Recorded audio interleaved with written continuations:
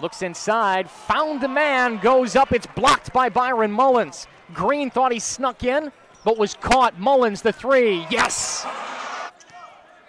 Magic come out with Caupain, who streaks the lane, off the window, and down, and Troy Caupain gives Lakeland a 15-point lead. Take the lead, 62-61.